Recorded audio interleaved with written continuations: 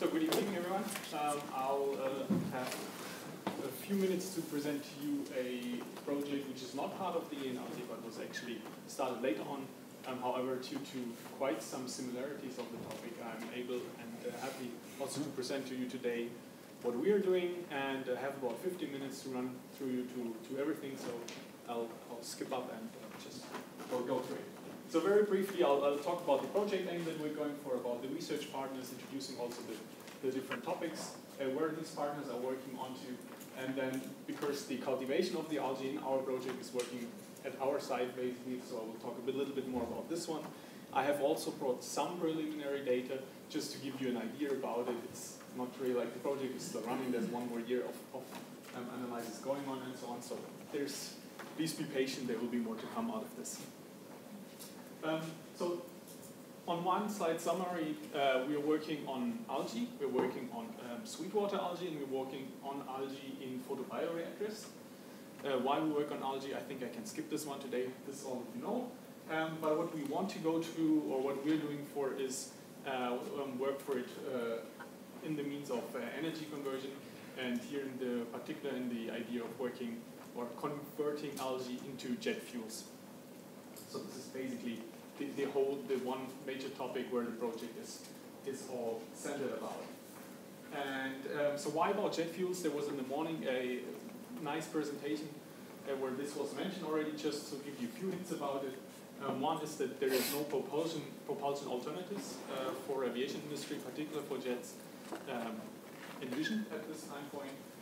At the same point, this results in that there's if you want to do something about sustainability, probably the solution would be to have alternative jet fuels, and all of the concepts that we have for alternative fuels, meaning first and second generation of biofuels, they usually don't target jet fuel at all. Why is this the case? So because jet fuel is a very interesting compound, or is highly defined, there's a lot of regulations going on through it. So from a scientific point of view, it's a very interesting compound. If you look to it from a commercial point of view, it's the least expensive stream of all of them. However, if you look also into the future, the ideas or the prognosis are there that the area and the market for jet fuel is also increasing in the future, just because the aviation industry is very unlikely to shrink with our current lifestyle. In the end, so there's ideas that with algae you can actually meet these requirements, and this is the second background of why you would do such a project. So one of them is have the algae, see how capable they are, and on the other side, this is the marketplace, which is kind of addressing. So I would like to walk you now through a little bit through our value chain, saying like basically bit by bit, which is actually addressed in that. And I will start here with the algae cultivation. So you'll see here some different bioreactors. I will show them to you later again, so you have some ideas about it. So basically, with the project, the idea was going back to 2010, and then initially it started 2013, and will finish now, or finally next year. And there was 3 systems basically being concluded from companies in Germany that provide bioreactors that were chosen that also volunteer to participate. So these 3 reactors were built in the research center in Jülich, and with the aim, what we're doing there is to produce a lipid-rich biomass. So the picture that you see here kind of is nitrate stained cells, so where you can look at the lipids. And this is basically our aim. So our aim locally is to produce in these different bioreactors biomass that is lipid-rich, and that then will be further processed. So how's this further processing going? We were looking there at the extraction of the biomass, particular. In this project, we're working with extraction with solvents. So there's on one side there's an oil extract coming, and then basically the remainders out of it is a lipid-reduced or lipid-free biomass. Partners and companies working on this one is Technical University of Cottbus, BTU, and the partners that are actually doing the extraction is a company called VTS, Verbandslichting Schwed. And then we have Fraunhofer also included. They focus on analysis and analytics of the oil extracts that are being produced in this. So I've already mentioned that we continue further to kerosene, so this is obviously the next step. The partners involved in this further processing is OMV as refinery and Technical University of Munich that do also investigation about catalyzers and modifications and changes needed there to process oil on a sustainable and long-term basis. And then we have the side stream here left. So we've heard today that the valorization to methane is one of the points that is actively pursued and usually possible for any biomass, doesn't matter what you've done to it before. In our case, the idea was to basically look at a complete energetic valorization of the algae, and therefore this stream here goes to kerosene, to the fuel, and then the side stream that goes out of it goes to methane usage. Partners that are involved in this one is Verbio in Germany, relatively or pretty large company working on biogas fermentation. Then with the digestate that is released out of this biogas project, there's one university focusing on research on this, which is Jacobs University, and then we're also looking in some side streams to possibilities that you can do with this lipid or with this lipid-free biomass in general for using as a material usage, so without burning it. And the analysis here basically with the target looking toward proteins or sugars is done what is done by RWTH Aachen University. So this is, well, there's actually one important part missing. So about this major chain that I've mentioned, basically algae to kerosene and algae to methane, this should be incorporated into a big LCA, life cycle analysis, to contribute there towards our current perception of what we can do with algae and how are algae performing outside of the laboratory or in the first small scaling scale. So partners that are working on this and leading this analysis is Airbus and the BFZ, Deutsche Biomasseforschungszentrum. So with this, I would basically jump a little bit into this first part here and give you a view to this one. And I started with the stuff that was done at our side. So I've mentioned that we have 3 different PBRs being constructed there. So the idea there was that they're all phototrophic. They all have a footprint, or photoreactor footprint of about 500 square meters. And they're sitting next to each other and basically being there used for storage. So we mentioned that we're looking into freshwater algae. So we basically concluded on organisms about Chlorella vulgaris, or Chlorella vulgaris-like organism. If you go more into detail into this, there's large differences, but they're all called chlorella. And then some years later, they might be reclassified and they're not chlorella anymore. So there's an interesting field going on, but it's basically all about green algae originating from freshwater reservoirs. So the next step after building this and deciding the organism was to actually establish the scale-up, and also there we need basically the whole supply chain from the micro-petri dish towards the reactor running, because in contrast, for example, to Nanochloropsis, this is an organism that not many people are working with, and that they are not so keen on providing you with the inoculum. So basically, we have to make sure there that we have this, which was mentioned before, the chain, so if your culture actually crashes, that we can go to the shelf and take the next one, or have the next bag ready to start and work with your inoculation. This also goes back to the point which I will show next, so that we're working, which was also mentioned today, that if you're working with these algae and you're looking into lipid-rich biomass, you actually need a nutrition depletion step, and that kind of automatically puts you into a batch mode. So you'll grow your algae, you will have them limited, and then you'll harvest, and then you start again. For all of these, you then start again with a new inoculum, at least to some extent. Okay, so coming finally to the bioreactor. So here you see a nice SketchUp that was drawn out of it afterwards. I've probably told you most of the parts about it by now. So what they all have the same is that they're all able to have a temperature control. There are supplementary CO2 available, and they all have their own harvesting regime, which also varies in between the reactors. And what we're doing in this comparison, also if you remember back to the LCA, is that we're monitoring the different inputs streams, so that to be able afterwards to say like how they were actually performing. So differences between the different reactor concepts I've summarized here briefly. One of them is a facility that goes without a housing. So from Fertilutions, they're standing there outside, which makes some things easier, for some things for sure cheaper. On the other side, you have also some drawbacks included. So the two other reactors basically work with an encasing housing included. Generally, algae cultivation is well envisioned as like you have your culture with the algae suspension, and you bubble them or aerate them somehow with gas and with probably CO2. So this is the case for two of them, the fortified solution and for the Nova Green plant, like roughly classical algae cultivation, whereas the third plant is a bit different.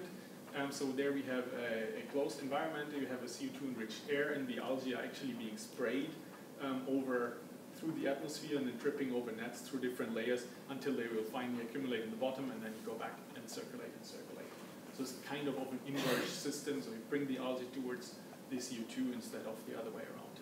It also gives you much higher densities, at least on the volumetric level, compared to, for example, the standard cultivations. And another difference that you'll see there is that the light path and light exposure to algae is significantly different than from classical systems.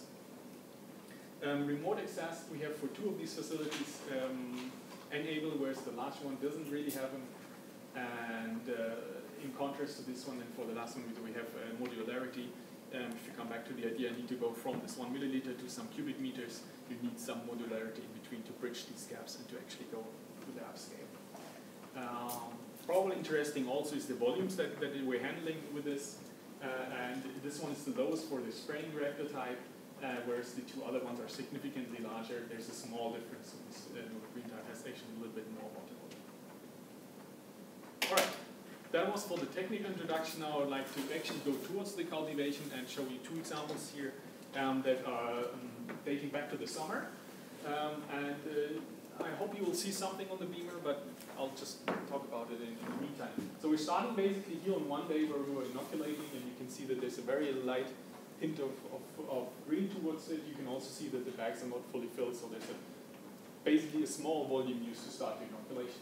Looking at the same culture 2 days later, we've significantly increased the volume. We've also significantly increased the OD, so there's definitely growth going on. We're looking at it and we say outside, if on good days, like if the algae are happy, as it was mentioned today, you have about one doubling a day, sometimes a little bit more. So that was day 1, day 3, day 5. You'll see now that the culture gets more dense and stays like this over time.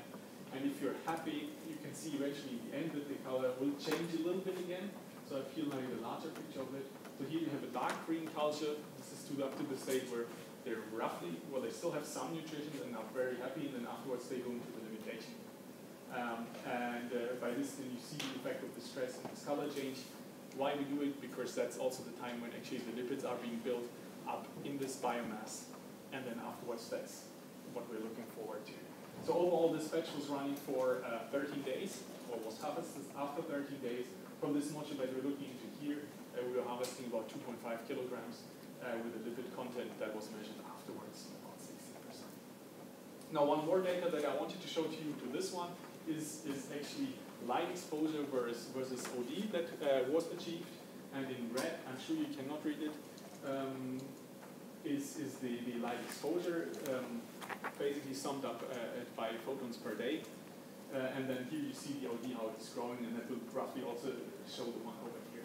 Maybe noticeable is that you've reached, after about 1 week, you reached the kind of a plateau, and then afterwards you actually lose OD again. You also lose biomass if you relate it towards dry weight, but I'll show the next screen about liquid accumulation. And this is about a different, different batch one and a different reactor next to it. And what you'll see here is basically the end of the cultivation. Also, we see here the nitrate staining of the culture suspension. So what you can kind of see is that we actually have nice chlorella cells, so they're all very nice and round. If you look at them under the fluorescence, from the chloroplast you have these red pictures. And then at the very end, you see how they're getting stressed, and you see how these lipids are accumulated. And then on the day after, the 17th, was basically when we were harvesting. So in this case, also because the reactor size is significantly bigger, so we were harvesting about 15 kilos, and our lipid yield that was measured afterwards was about 23% of lipids. So I have two more 3 more, then I'm done. Yeah. Running through, it's okay. So one of the things is comparison of the different reactors. And you might be able to see here that there's a green graph on top of all of these. What we've done here is basically we have data loggers that measure the incident light activity of all the different reactors. And you see that there's one which is significantly the highest one. You can imagine it's the one that is outside, it doesn't have the encasing. So the 2 different reactors that have this encasing are significantly lower with the incident light. I've summed it up also over this 30-day period. So if you set the reference to 100%, we use, in the case of the EV reactor, this foil, we use about 60% of the light, and in case of the Nova Green one, which has a glass house but also has some photovoltaic modules included, we lose in sum about 40% of the light. Last content slide before we go to thank yous is that one of the partners that we're working with there, and that is also working in the or working directly connected to the cultivation downstream processing side solutions. So what the crows have said, a lot of things what they were looking into is the harvesting processes, focusing on the 2-step harvesting process first, on the filtration, concentration, then afterwards on the extraction. Also looking into different methods of how to optimize the extraction afterwards. Yeah, if you have questions, what I want basically ask. And so about the prospect, what are we planning to do for the last year? So one of the things is that we've done most of the experiments, particularly for the cultivation, and then the rest of the time is being used to process this data further and to do the analysis, which during this summer, for example, the work power was not existent. So we're looking for this one now. We're looking forward to produce some data about the yields that we get per area, because I think this is one of the very significant data, even if it will lead to the conclusion that we might not do it for biofuels. And kind of coming back to the event today, so there is a conference, or there's a national conference in Germany on algae every year, and next year it will be held in Jülich. So at our site you will also be able to look at this, about the sites and directors if you want to. It will be in September, so just after the end of our project. So we're looking also forward there to introduce research from all the different partners that I've mentioned today only and not basically spoken about. And with this, I would like to, sum it up. So we're looking into state-of-the-art cultivation. What can we do with algae today, or what can we not do? I've introduced you to all the different partners and what we're doing.